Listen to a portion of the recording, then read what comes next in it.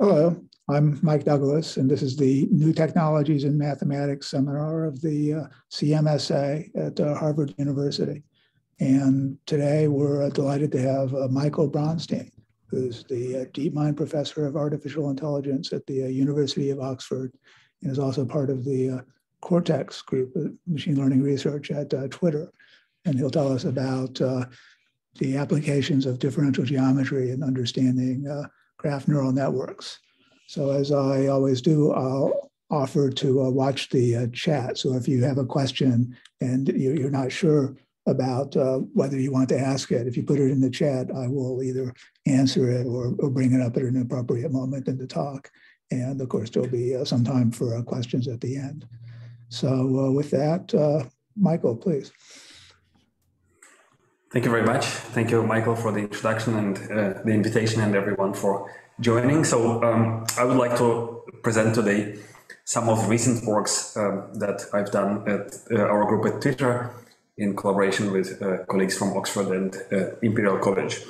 So let me just give you a little bit of context and start with this quote from Hermann Weyl, who said that symmetry, as wide or as narrow as you may define its meaning, is one idea by which man through ages has tried to comprehend and create order, beauty, and perfection.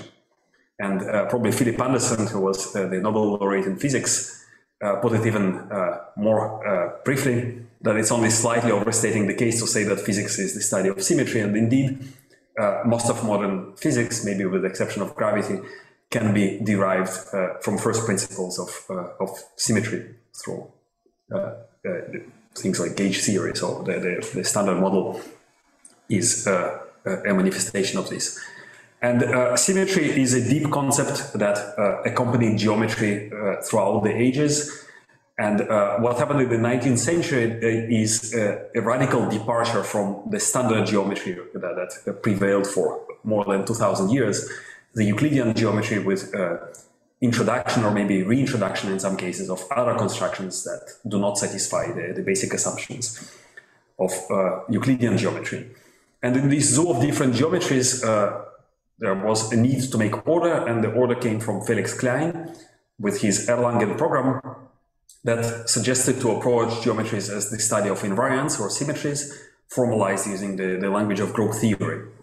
And he claimed that the projective group is the most general geometry. It took quite some time and effort to integrate also local geometries, and it also gave a huge boost of creativity in physics. So results like Noether's theorem that shows that conservation laws can be related to symmetries, and basically reincarnation of these ideas, maybe in slightly generalized abstract way, came to fruition in the standard model that we currently know.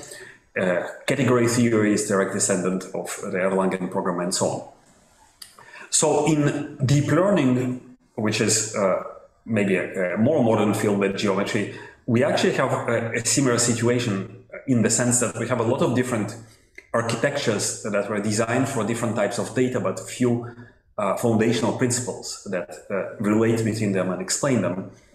And that's exactly the idea of geometric deep learning that we try to advocate, to say that we can derive some of the most popular architectures that are now in use in the field from first principles of symmetry. And I gave a talk last year at iClear where I argued that this is the case, and maybe in a little bit irreverent way. We also wrote a book on this topic, on geometric deep learning, that shows exactly how this can be done. So you can find more details at this website. But essentially, if we look at maybe a simple setting of supervised machine learning, like this example of image classification, where you have examples of, let's say, cat and dog images that are input into some machine learning system that is represented by this black box here. So what you try to do is you try to approximate this function that is sampled at a few data points, the inputs for which we know the output of the function, and we try to generalize it, so predict its values at some points that we never seen before, the test set.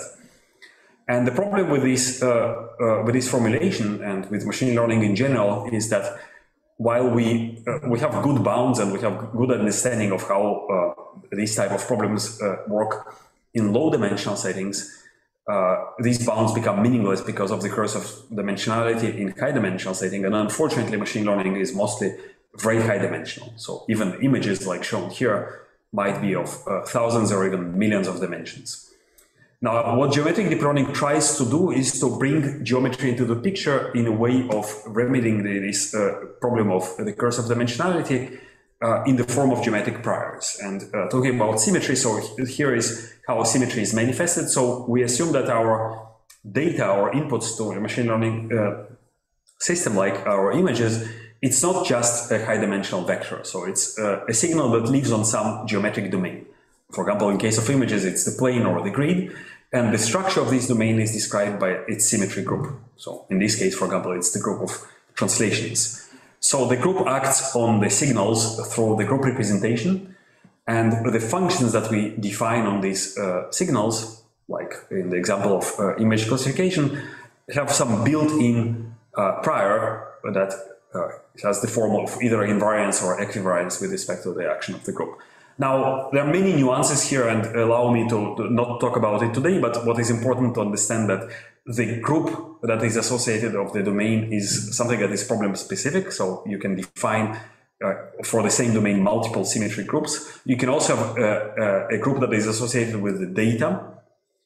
So in physics terminology, this is a distinction between internal and external symmetries, symmetries of the space and symmetries of the field. And there are multiple, interesting theoretical aspects to this. So just two particularly popular incarnations of this blueprint. So first example is convolutional neural networks. In this case, our domain is a plane, and the group is the translation group, and the data are images that live on this plane, and the group acts on images through the shift operator. And the functions are equivariant functions with respect to shift, which are the classical convolutions. So here you can basically derive convolutional neural networks from first principles of translational symmetry. Another popular architecture that is maybe becoming more prominent in the past couple of years are graph neural networks. So in this case, the domain is a graph. And the particular characteristic of a graph is that we don't have a canonical order of the nodes of the graph. So here the symmetry is the permutation of the nodes. It acts through a permutation matrix on the node features. And then it is implemented. So the way that graph neural networks are implemented is in the form of permutation equivariant functions that are achieved by message passing.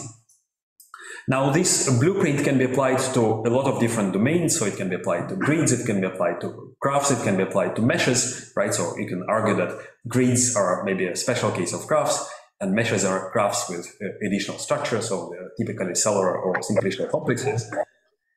And one thing that is interesting to observe is that, for example, meshes, you can think of them as discretizations of manifolds of two-dimensional surfaces.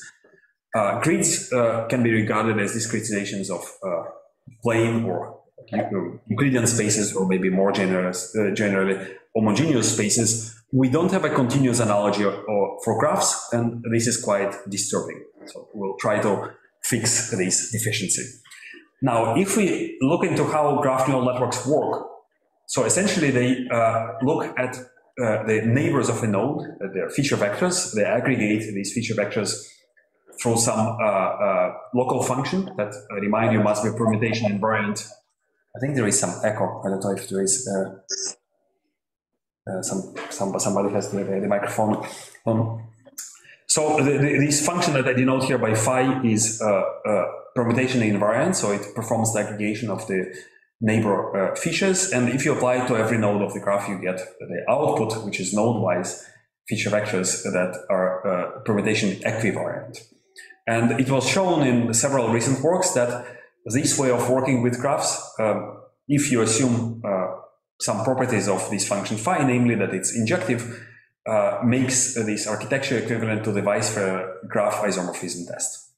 So those of you who are not familiar with this test, so it's an iterative color refinement procedure that starts with a graph where every node is labeled in the same way, so denoted by the blue color, and it examines the neighborhood of every node. So initially we have two types of neighborhoods. We have a blue node with 2 blue neighbors and blue node with 3 blue neighbors. So because of injectivity of phi, this will become 2 distinct colors that I denote here by green and yellow. And I can repeat this procedure again. So now we have 3 types of nodes, of neighborhoods, and I can again refine the colors until they stop changing, at which point I will output the histogram of colors. And if I give you another graph and I get a different distribution of colors, I can for sure say that they are not isomorphic. In other words, they are not structurally equivalent. I cannot find an edge-preserving bijection between these 2 graphs. But if the distribution of colors is the same, I actually don't know. So basically, this is a necessary but insufficient condition, and you can find examples of non-isomorphic graphs that will be deemed equivalent from the standpoint of the Weisfeld-Lehmann test. And the reason... Question from the audience, just to come back to your comment about looking for continuous analogs of the graphs. There's, of course, a definition of a graphon, which would be a candidate. Will you touch on that or comment? Yeah, so we'll be talking about something else. So we would like to think of a graph as a discretization of continuous space, which is not a graphon. So this is more maybe like hyperbolic space. So we'll get there in a second. Yeah, graphons are another, I think, slightly different continuous model of graphs. So basically, you can see easily why the Weisfeld-Lehmann test fails in this case, because if you parse this iterative procedure into what actually the test sees, you will see that it cannot detect structures such as, for example, triangles, and therefore these will be deemed equivalent. So we've done several works on making more expressive graph neural networks through topological message passing. So in this case, we have a procedure that lifts the graph, for example, to a cell or a complex, and now we have higher order cells that are considered as a standalone object, and they can receive messages from their constituent nodes and edges. And this way, for example, we can disambiguate these situations. But the probably arguably more common procedure is what is called positional encoding. So you attach to the nodes of the graph some extra features that pre-color the graph, so to say, and they break these regularities that fail the WL test. And again, there are many ways of doing it. You can argue that random features could disambiguate. Maybe they are not generalizable, but at least this is probably the best expressive power you can get. So they localize the message passing. They allow to distinguish between structurally similar nodes. You can use the graph Laplacian eigenvectors and so on. But the truth is that we don't know how to correctly choose positional encoding. So there are many ways, and some of them work, some of them don't in different situations. So we want to try to get principled approach for this as well. Now, another problem I would like to mention is that in some cases, graph neural networks perform poorly. There are multiple reasons to this. Again, I don't have time to go through all of them. One of them is the so-called oversquashing phenomenon. So it happens when, depending on the kind of the problem that you try to solve on the graph and the kind of the structure, the graph itself. So if I have a problem where I need to propagate information from distant nodes, and the graph has such structure that there are many distant nodes, so it has, for example, exponential volume growth, then I need to squeeze a lot of information into a single feature vector, into a single node. And this makes this flow of information very inefficient.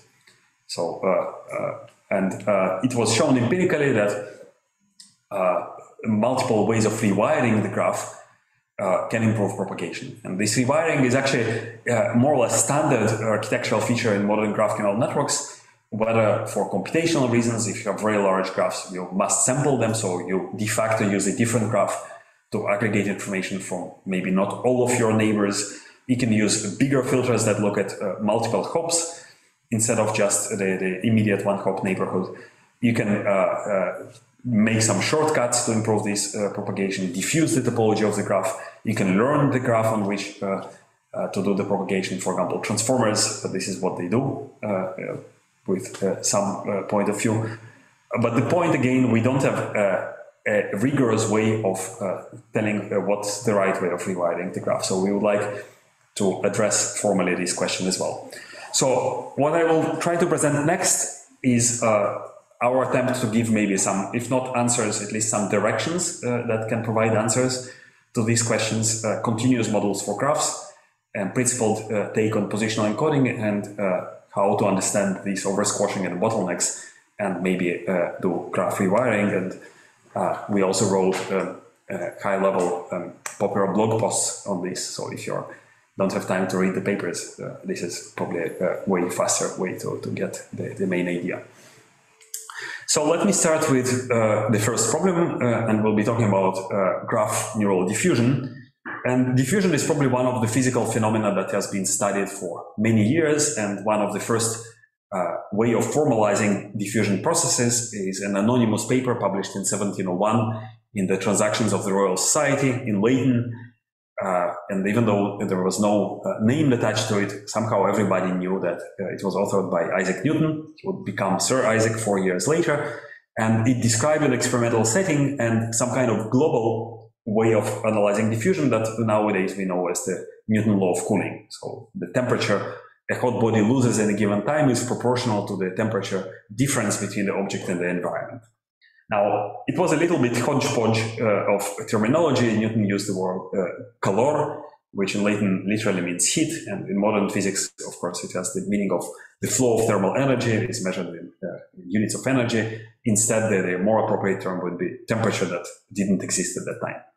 So it took more than 100 years. So at that point, differential calculus already existed. So this time it was Joseph Fourier who formalized the local version of diffusion that now bears also his name. And it says that heat flux resulting from thermal conduction is proportional to the magnitude of the temperature gradient and opposite to its sign. And the last bit is some form of conservation law. This is bears the name of Adolphe Eugen Fick, that temperature change in time equals to the heat flux of the volume. So this gives us the diffusion equation. So if we have some quantity, could be for example temperature, it creates the heat flux that is inversely proportional to the gradient, and the conservation condition gives us basically the only change in time is equal to this divergence of the heat flux. So no heat is created or disappears. And this way we get the famous diffusion equation. So it's a partial differential equation. We have the time derivative on the left-hand side and the spatial derivative on the right-hand side. And based on our assumptions on how this proportion coefficient that we denote here by A, the diffusivity, looks like, we can get either the isotropic version with constant diffusivity, where I can write the divergence of the gradient as the Laplacian operator. We can get we can also get derivation, basically where it comes from, as the gradient flow of the Dirichlet energy that measures the smoothness on some domain, and can also give it a closed form expression as the convolution with the Gaussian filter in the Euclidean domain. We can look at more interesting equations where the diffusivity is position dependent. So this is isotropic non-homogeneous diffusion. And finally, the diffusivity can be a matrix valued function, which is not only position but also direction dependent. So this is what is called anisotropic diffusion. Now, the non-homogeneous diffusion equation became very popular in image processing in the 90s, starting from the seminal work of Pietro Perona and Jitendra Malik. And the idea there was that basically, if you want to remove, let's say, noise from an image, so you can convolve it with a Gaussian, so it will be some form of low-pass filtering, but then you will also destroy discontinuities in your image, which are very important for visual perception. So if you make a nonlinear diffusion with adaptive diffusivity that will tell you stop the diffusion when I have discontinuity in an image, like what looks here. So in this case, the diffusivity function is inversely proportional to the norm of the image gradient. And this gives you an adaptive diffusion that allows to remove the noise in piecewise smooth regions, and it stops and doesn't blur the discontinuities. And you can compare visually the result of the face of Sir Isaac blurred with standard Gaussian filter as opposed to this adaptive diffusion. And it created an entire field of image processing based on variational methods and partial differential equations, because it is a very elegant and very appealing idea that you start with some energy that tells you the model of your ideal image. For example, it would look like something like total variation, or maybe the diffusion energy, and you write the optimality condition for this functional through the Euler-Lagrange equation, and this gives you a partial differential equation, the gradient flow, that will take you towards the optimum of this functional. And there are books written about anisotropic diffusion in image processing and how to use it and how to derive different filters. Now, what happened with the advent of deep learning, that all these methods were wiped out because it is very difficult to axiomatically come up with a good model for how an image should look like. So what we are trying to do here is go back to some of these ideas that are elegant and deep and theoretically well motivated, and adapt them to non-Euclidean domains and adapt them to deep learning tools. So we are talking about graphs. So this is how to write the diffusion equation on graphs. So essentially we have more or less one-to-one equivalent of all the differential operators that I defined before in the continuous case. So we can define the gradient. If I have some node features that I denote by x, the gradient takes the node features and makes them into an edge feature just by looking at the difference between the two endpoints of an edge. The divergence does the opposite, so it collects the edge features that I denote here in red by y, sums them up with the weights that represent the adjacency structure of the graph, and produces node-wise features. And formally, these two operators are adjoint, so I can think of the space of node signals and edge signals as Hilbert spaces with respective inner products, and I can move the operators accordingly. And the Laplacian operator, defined as the divergence of the gradient, you can think of it as a kind of local difference between the feature at a node and the average of its surrounding. You can easily see it from this formula. So we can define exactly the same equation that we've seen before. So it has exactly the same structure. So here we have the gradient on the graph. This is the diffusivity function that we assume for simplicity to be normalized to 1. So this stochastic. And this is the divergence. And this is a nonlinear equation. So here the time parameter is continuous, and we need to solve it numerically. So the easiest way would be to use an explicit forward Euler scheme. We discretize the time variable with a fixed step size that I denote by tau, and replace the temporal derivative with forward difference in time. And this is how the numerical scheme looks like. So I can rewrite it in matrix form as this iteration matrix Q. So you see that the next iteration is obtained as a linear aggregation of the features, but the aggregation coefficients depend non-linearly on the features themselves. What is important that this matrix has the same sparse structure of the graph. So basically it is local. I collect information only from my neighbors. And we can show that if the step size is sufficiently small, then this scheme is stable. So that's the standard stability results for explicit Euler schemes. Now, what you can see that, assuming that we have this normalization, we can interpret this diffusion as a graph attention network. So you can think of diffusivity as attention, and we'll see that we can make it learnable. So it's a parametric function. And for a time step of unit size, we get the famous graph attention architecture by Petr Veličković from DeepMind, who is my colleague and collaborator. Now, of course, you can use other discretization schemes. So here is a semi-implicit or backward Euler scheme. So we can use a different way of discretizing the derivative. And in this case, we have an implicit iteration formula we need to solve a linear system or approximately invert this matrix P. And in this case, the iteration formula, the matrix doesn't have anymore the sparse structure of the graph, so it's dense. You can think of it as a kind of multi-hop filter. I need to aggregate information from multiple nodes that are not necessarily just one hop away. And of course, the advantage here is that this scheme is unconditionally stable. We can use any tau. Now, what is important, maybe this is slightly nuanced, but a very important point, is that in standard numerical analysis, here usually will come the trade-off of how efficient your discretization is, right? So you can make bigger steps in time, but you lose accuracy. In our case, we don't care about accuracy because we are not solving a diffusion equation. We use it to parameterize a class of functions. So basically this diffusivity will be a learnable function, so it will be a parametric function. So you can think of a physical system that performs diffusion on a graph with some knobs. So these are parameters that I can tune, and I'm trying to find such parameters that will produce a solution. So the result of the diffusion equation at certain time t, that will be good for some downstream task. So I don't care about accuracy here. I just want this space of solutions to be sufficiently rich. And of course, we can use other schemes. So we can use multi-step adaptive step size schemes like the Runge-Kutta methods, and there's a zillion of different methods that exist in numerical analysis literature. And this is the graph neural diffusion framework that we very modestly call GRAND. So essentially, we start with some initial features that can be optionally transformed by some learnable function. We solve the graph diffusion equation using the iterative solver.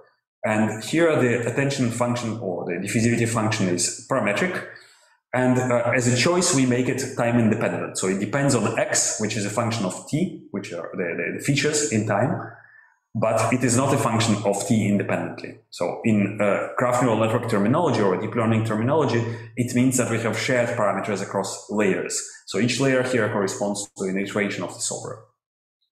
And you may wonder what at all do we gain from this perspective. So the perspective, of course, is that we can analyze some of the phenomena or standard plights of traditional graph neural network architectures as oversmoothing, bottlenecks, as we'll see next. And it also gives rise to new architectures. So not only interpreting existing architectures as discretized versions of the graph diffusion equation, but also maybe from more efficient solvers like multi-step, multi-grid, or adaptive solvers that, at least for now, to my knowledge, do not have immediate architectural incarnations in the graph neural network literature. And implicit schemes can be interpreted, for example, as multi-hop filters. We have a lot of theory associated with differential equations like stability, convergence. We can look at the limit cases. We can say something about the diffusion, what is its expressive power, whether it's, for example, capable of linearly separating some classes of nodes on the graph. So a lot can be said leveraging this theory. And it also creates deeper links to other fields that are maybe less known in machine learning, or in particular in graph neural networks, such as differential geometry and algebraic topology. So we'll talk about it next. So here's one example. So one of the issues with graph neural networks that somehow in practice it is notoriously difficult to make deep graph neural networks. It requires a lot of regularization and some architectural tricks like residual connections. And one of the reasons is that graph neural networks tend to oversmooth, so all the features become the same. So in this case, we don't have the depth in the conventional sense. Only if we use a fixed size explicit scheme, then we can relate the number of layers or the depth to the diffusion time through the step size. But in general, if we use adaptive schemes, we can afford bigger steps when necessary, so less layers, less iterations, but the diffusion will, the amount of diffusion will be the same. And in implicit schemes, we can trade off depth with width, right? So an analogy in traditional convolutional networks would be using filters of bigger size with bigger support, receptive fields. And you can see here that we can go quite deep, like 32 iterations or 32 layers, and whereas standard architectures would suffer, will drop in performance. This is a node classification task. In case of our architecture, we don't suffer from depth. We can run the diffusion for a long time. And of course, running it on standard benchmarks, we perform epsilon better than some of the state-of-the-art methods. Without this, you can forget about publishing a paper at NeurIPS or ICML, but this is a necessary evil. Take it with a grain of salt.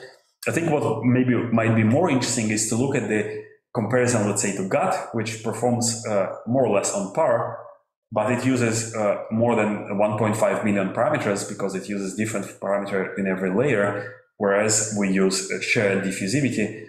So the parameters are shared across iterations or across layers. So we have about 20 times less parameters to achieve the same performance. Now, in all this story, so far we discretized only time. So let me take a step back and go back again to our desire to come up with a continuous analogy of the graph. And if we think of a diffusion equation, how we will discretize it in the plane. So if I discretize the plane as a grid, I have different ways of computing my discrete derivatives. So if I, let's say, if I were to compute the second order derivative, the Laplacian, I can use it, I can use, for example, 4 neighbors on top, bottom, left, and right. I can rotate everything by 45 degrees, right? So use this numerical stencil. I can use more distant neighbors, and because these operators are linear, any convex combination will also be a legitimate discretization of the derivative. So we want to adopt a similar mindset to graphs. So we want to think of a graph as a kind of numerical convenience, but to forget about the graph and think of a continuous space. And the graph will be just its discretization.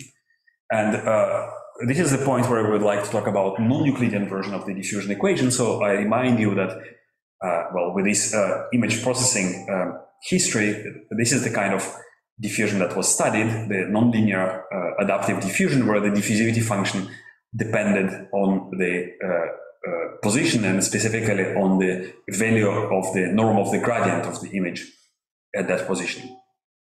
Now, an alternative that was proposed by my PhD advisor, Ron Kimmel, and his collaborators was to look at a non-Euclidean version of diffusion with a non-Euclidean Laplacian operator, what is called the Laplace-Beltrami operator. And the idea here is that you can think of your image as a manifold embedded in a joint space where you have the positional coordinates and the feature coordinates, right? So if you think of an RGB image, it can be represented as a 2-dimensional surface in 5-dimensional space. So we have the X, Y coordinates and then R, G, and B, so 5 dimensions in total. And you can pull back the metric from this space. It doesn't need to be Euclidean, using the standard pullback mechanism. So you can define a metric on this manifold, and with respect to this metric, you can define a Laplacian operator. So you can define a diffusion equation on this manifold, and I think this picture conveys the idea nicely. So now the arc length, or the distance you measure on this image represented as a surface, accounts both for positional distances but also for feature distances. So if you have different colors, then it will take you a bigger distance to go from between pixels of different color. And we can show that this diffusion equation minimizes a non-Euclidean version of the Dirichlet energy that is called Polakov energy.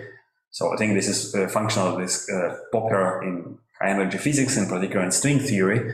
Don't ask me about its interpretation. I have very rudimentary knowledge of physics. And this equation was called the Beltrami flow, named after one of the early Italian differential geometers, Eugenio Beltrami. And you can also derive some of the previous equations that we've seen, the Perron-Malik model, by choosing this metric appropriately. So the same picture applied to a graph. Now we have a graph that has both positional and feature node coordinates. So I denote them by U and X, and we apply the diffusion equation to both.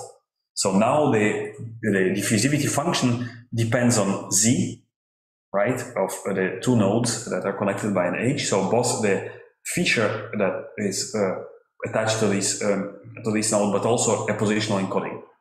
And the idea is that if you had a way to embed the graph in some continuous space, such that you can recover the structure of the graph from this embedding, then you don't need the graph, because all the information is contained in the positional encoding. In this case, we evolve the positional encoding as part of this Beltrami flow, right? So the evolution of X, the feature coordinate, gives us a new feature at every node, so that we'll use for the downstream task.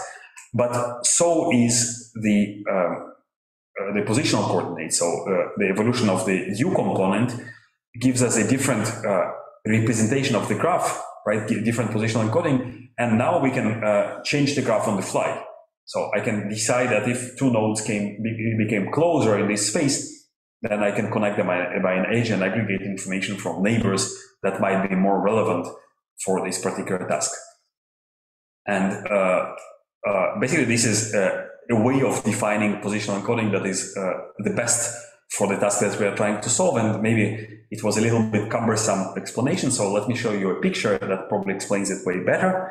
So here in this picture, you see a lot of things happening at the same time. So this is the famous Cora graph. So this is a citation network, undirected graph. In this case, the nodes are papers. The features are some frequency of different words that appear in the paper. So what you see encoded by color is a low-dimensional projection of these feature vectors. What you see as positions of these circles of these nodes, again, is a low-dimensional representation of the positional encoding. And the graph is the graph that we use for the computation. So it is rewired on the fly. And what you see, the task that we are trying to solve here is node-wise classification. So we try to classify the field in which the paper was published. And you see that the graph evolves, the features evolve at the same time. So two things happen. And we can also see that this is a very general framework, so it generalizes a lot of the previous architectures, including Grant that we've seen before, but so also the graph attention networks, all the spectral techniques, transformers, different architectures with latent graph learning, where the graph is learned from the data, and so on and so forth. And here again, we can use different discretization to calculate this diffusion equation. And of course, how can you publish without achieving better results than the state of the art? So at least for the moment of publication, it outperformed some state of the art methods and some benchmarks. Again, I'm a bit cynical about being slightly better than these benchmarks.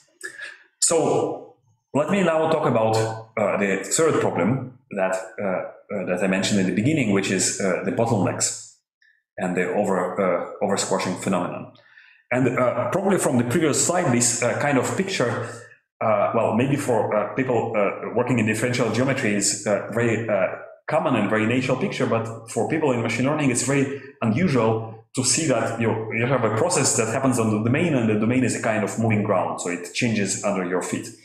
But in differential geometry, this is very common and actually a very powerful paradigm to evolve a manifold by some differential equation, and probably the most famous of these is what is called the Ricci flow, which is structured very similar to the diffusion equation. So we have the Riemannian metric G on the left-hand side that changes in time, and it is changes in proportion to the Riemannian to the Ricci curvature tensor, which is also second-order quantity, so it's a little bit similar to the Laplacian, and that's why with very gross oversimplification, sometimes the Ricci flow is called the diffusion of the metric, but of course it has very different properties.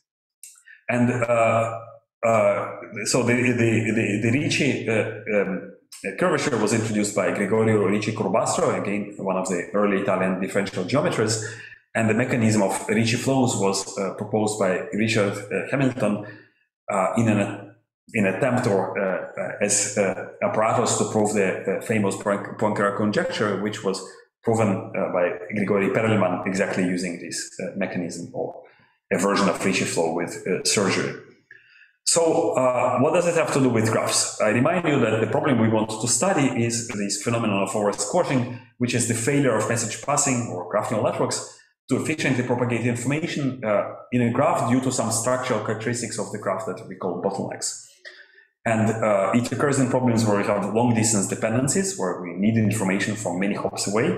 And some typical examples are graph neural networks applied to problems in chemistry, to molecular graphs, where, for example, when I need to predict some property of a molecule, I need information from atoms on two different sides of the molecule. It occurs in graphs which are unlikely to have exponential volume growth, so where there are too many neighbors, and it tends to deteriorate with the depth of the neural network, and it is empirically shown to be alleviated by graph rewiring. So what we show in the paper, so this is the paper that was recently accepted to iClear, but it's available in archive, is we will try to formally define oversquashing in graph as a form of sensitivity related to structural characteristics of the graph that are measured geometrically through some form of discrete curvature. And then we can use these results to propose a graph rewiring that is inspired by Ricci flow and is surgical in nature. So let's start with the characterization of oversquashing. So essentially what oversquashing does is that if I have a multi-layer message passing type graph neural network, so it takes information from nodes and propagates them on a graph several times. Let's assume that, so these are the aggregation functions that I have in my graph neural network. The Lipschitz continues. So the Lipschitz constants here are denoted by alpha and beta. So essentially, oversquashing is the sensitivity of the output of a graph neural network at some node to the input features of a node that is R distant from that node. Okay? And basically it can be measured through the Jacobian, through the derivative of the output with respect to that input. And what we can show is that we can bound this Jacobian by some constants that depend on how smooth or how continuous the activations or the aggregation functions of the graph neural network, and also something that has to do with the structure of the graph through some power of the adjacency matrix A. So you can see that there are some pathological cases, like trees are very bad. They have very fast growing number of neighbors. So in this case, the propagation of information is very poor. But basically, the bottleneck is hidden here. So we see that the graph structure is somehow to blame, but it's not evident. So it's very much implicit there. And we want something more nuanced and more fine-grained analysis to apply to the structure of the graph to try to get to the root of what causes this oversquashing phenomenon. And the standard way of dealing with different structures in differential geometry is through the notion of curvature, because intuitively we expect that, for example, a tree will be worse than a grid, right, in a graph. So this is analogous to what happens in manifolds, where we can study how geodesics behave. So if I take 2 points that I denote here by P and Q, and I shoot out geodesics that are initially parallel and go at the same velocity, if they converge, then locally I look like a sphere, so it's positive curvature. If they remain parallel, then locally I'm flat, so it's Euclidean plane, or Euclidean space in general. Or if they diverge, then I have hyperbolic surface and it has negative curvature. So something like this can be defined on graphs. So I can take 2 nodes that are connected by an edge. And if I shoot geodesics, right, so if I have edges that emanate from these nodes and they tend to form triangles, then this is a kind of convergence. If they tend to form rectangles, it is kind of remaining parallel, right? And if they tend to become more distant, then this is a tree. And this is similar to divergent geodesics. So there are several constructions of discrete curvature that can be defined on graphs. The most famous are due to Foreman and Olivier. And we propose our own construction that is similar in spirit to Foreman, but we want to mimic exactly what happens in the continuous case. So allow me to skip the details. Basically, it is based on counting rectangles and triangles around an edge. So it's an edge-based curvature. So we give a value of curvature for every edge. And it behaves as expected. So clicks have positive curvature, grids have 0 curvature, and trees have negative curvature. We can show that it's a lower bound on the Olivier curvature. So with Olivier comes a rich theory of optimal transportation that was studied by Villani and Figali and others. So there is quite some heavy artillery there.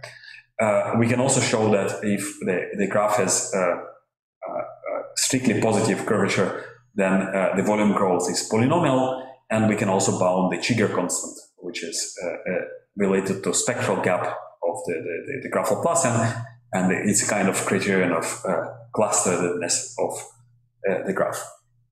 So the main result of this paper, again, allow me to skip the details, it tells you that if you have a negatively curved graph, then there is a large set of nodes for which this Jacobian is small. So in other words, we have oversquashing, we have poor propagation of information, and simply put, the conclusion is that oversquashing is caused by negatively curved edges. So we can relate the curvature of the graph to this phenomenon of oversquashing. So we can get to the root of the bottleneck and describe bottleneck in terms of curvature.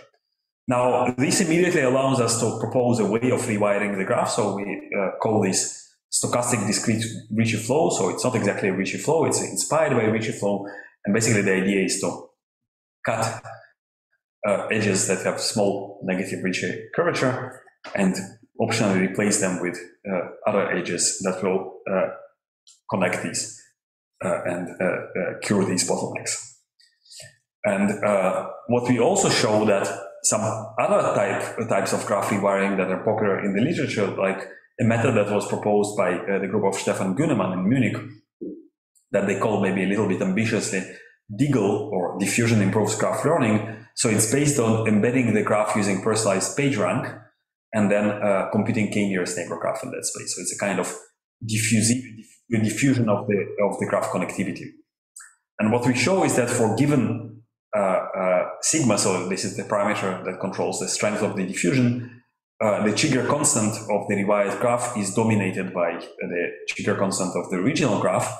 And we can come up with pathological examples like this. So these are two cliques connected by a bridge.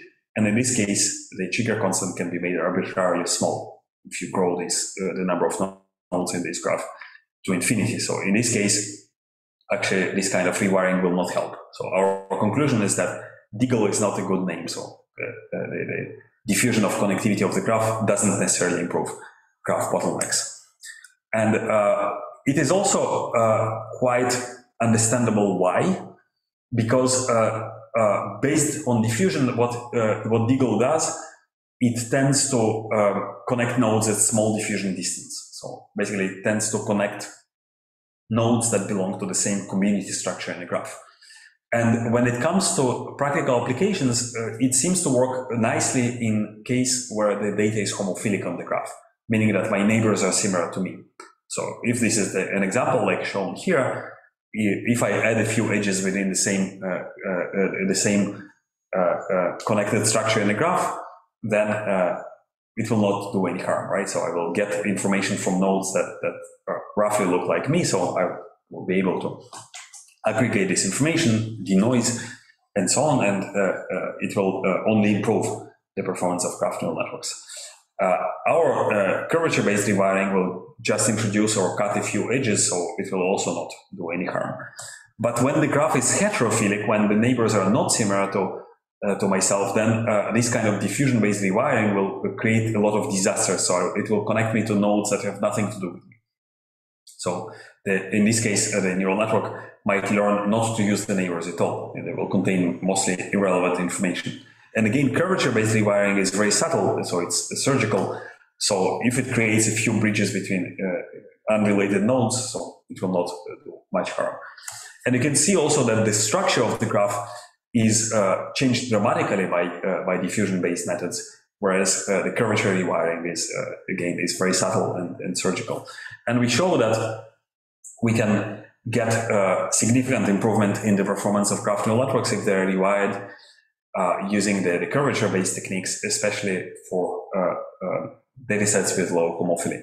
So we have some more results. So this is an old table. And yeah, basically, I'm not selling this as a method that works in practice, but I think it's a good way of understanding this phenomenon on the graph.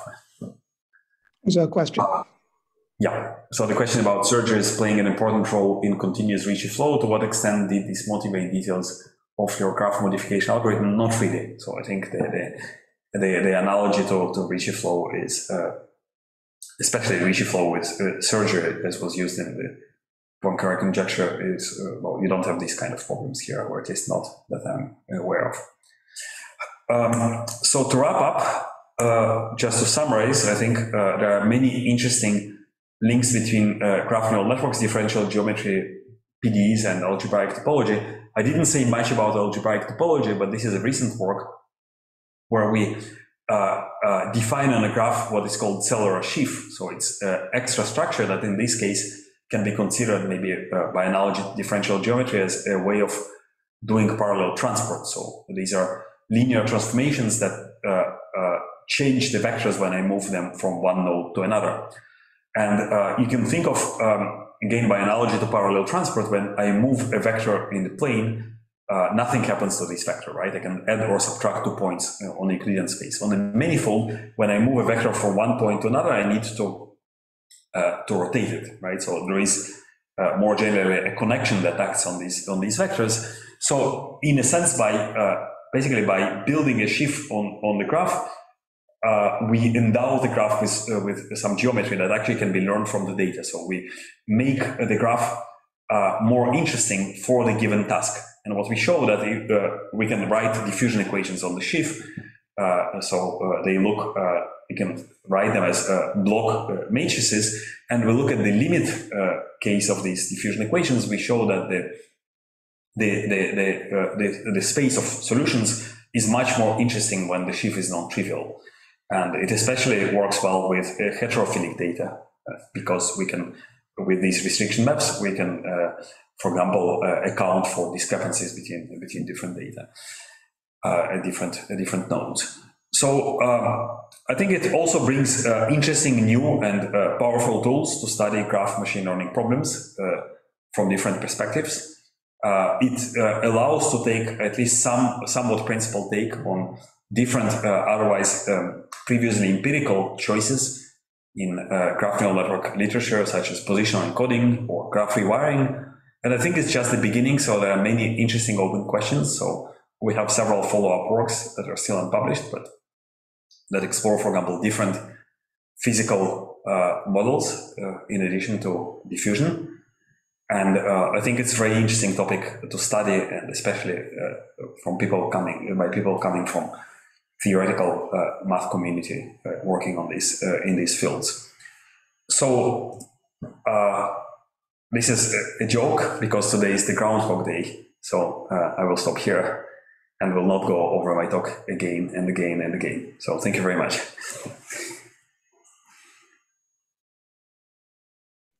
Thank you. Questions from the audience? I have a question. Please.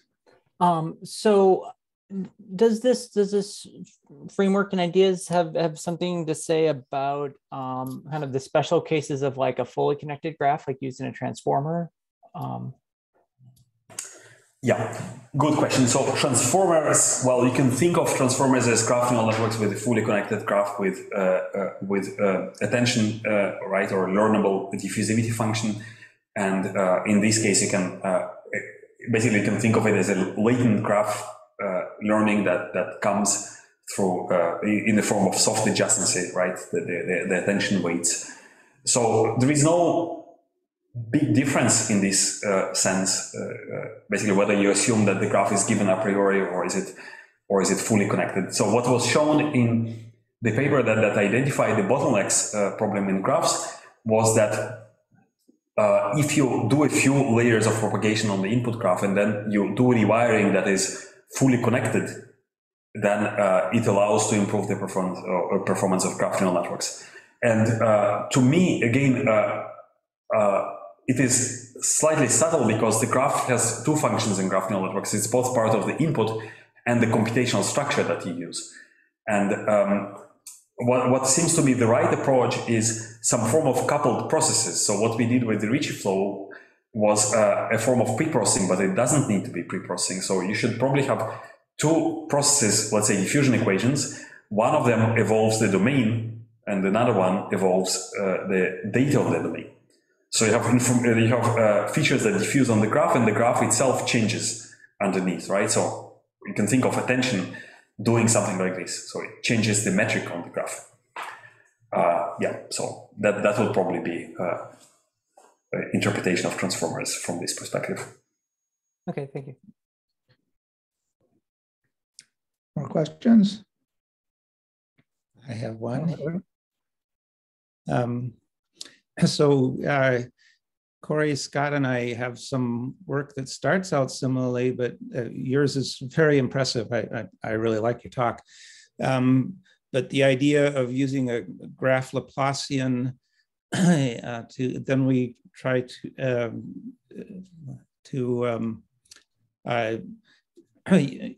define a distance between graphs, much as graphons do, but based on the graph Laplacian, and look at convergence in that distance as you approach, as your graph gets bigger and bigger in a graph, what we call a graph limit of increasing size graphs. And if they have the right structure, then the distance can get smaller and you get a convergence to a continuum limit.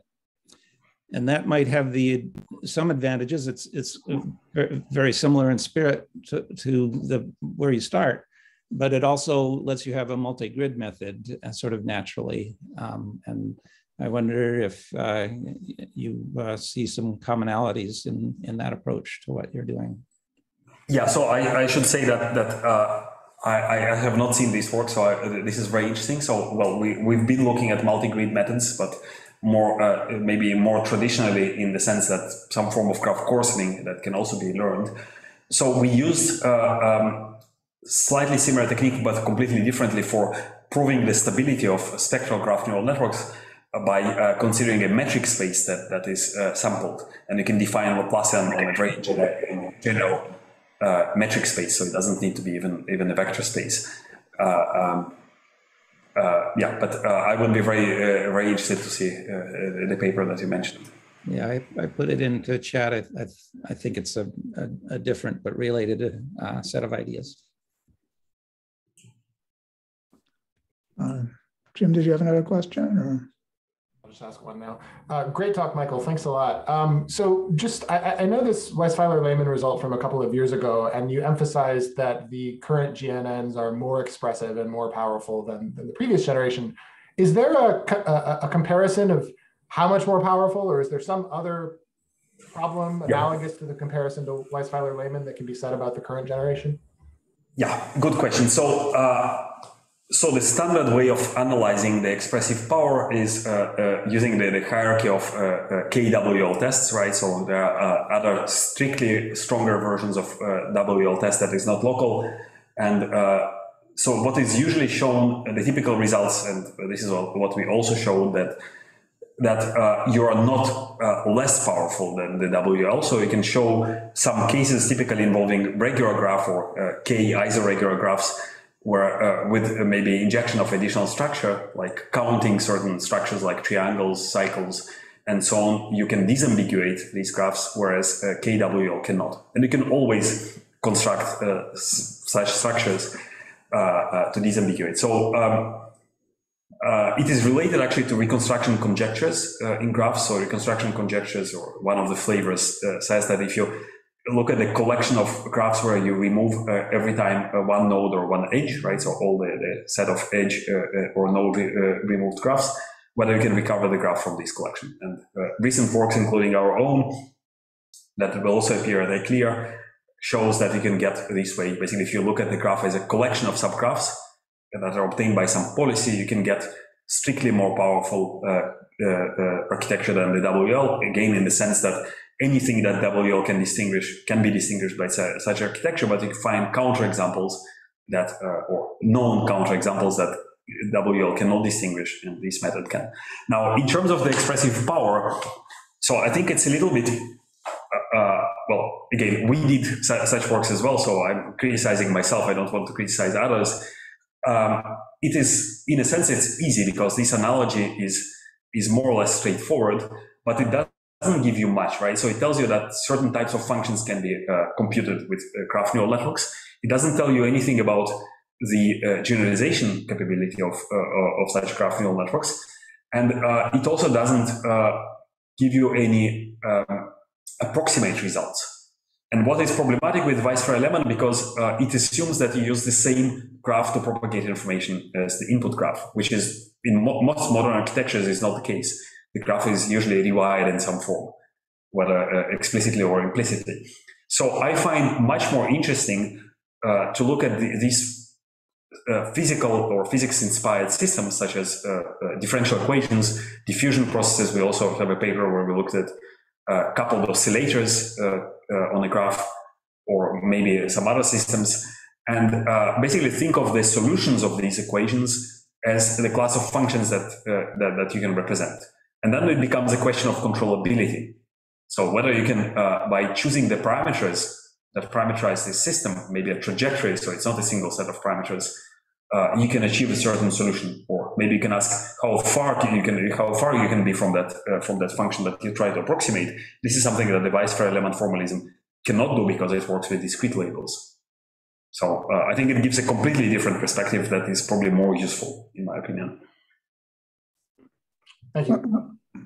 Let me just try to continue that question, because it's I think you're also answering a question that I was going to ask, which is that you have both interesting results that touch on differential geometry, graph geometry, and so forth, and encourage mathematicians, theorists to work on this.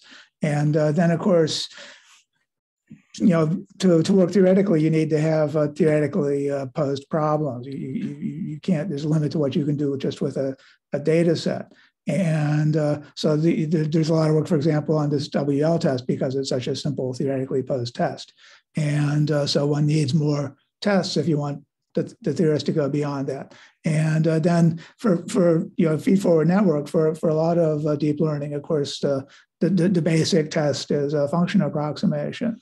And so it sounds like in your answer to Jim, you were also proposing that physical systems, dynamical systems produce dynamics, and you'd like to be able to approximate those types of functions.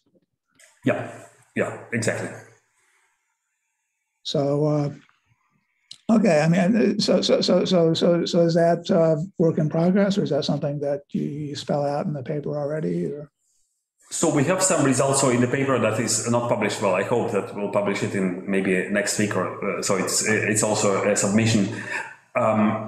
We show it for a different physical system. So it's oscillatory system coupled ODEs, where we show that we don't have a decay into zero Dirichlet energy, so we don't oversmooth. And we also have some stability results. So it's not exactly a controllability result as one would ideally desire in this case, but it's a result that basically looks at how the system behaves in, well, some state space. Yeah, so we are trying to generalize this result for other systems as well, and to use the control theory of PDEs to prove some bounds. So basically to express expressive power in this way. Right. Okay. Thanks. More questions? If not, well, I have one more. Yeah. So I am so curious to look back at the Ricci flow slides again, and I can't help but ask a related question. So some of it certainly is motivated in detail in the sense that you wrote down these differential operators on the graph that were motivated by what we actually sort of would see in a continuous setup. There's also this story of Perelman that you can think of Ricci flow as coming from gradient flow with a particular scalar loss functional. Did you try to realize that in this context? Did you think about that? Yeah, good question. So we did. It was not very satisfactory. I think now we can do better. So again, the subtlety there that we don't have a mechanism for doing an analogy of metric pullback on graphs. So we need to reinvent this. But other than that, with maybe some structural constraints, we can write an energy that looks as a discrete analogy. It's not a discretization, but an analogy of the Polyakov action. And in this sense, yes, we can show that the Beltrami flow, the graph Beltrami flow, is a gradient flow of this kind of energy, which is also interesting because for many physical systems, you have some associated energy, well, Lagrangian, right? So it gives you some form of interpretability. You know what the graph neural networks tries to do. I think in traditional graph neural networks, you have no idea what it does. Great, thank you. More questions? Okay, it seems like we're satisfied. So, well, that was a really great talk, Michael. Thanks very much. Thank you again. And so let's see, next week we have Ben Edelman of our own Harvard Computer Science Department, who will tell us about theoretical approaches to transformers. So I hope to see you all there. And thanks again, Michael. Thanks to everyone for joining us. Thanks a lot, Michael. Thank you. Bye. Okay.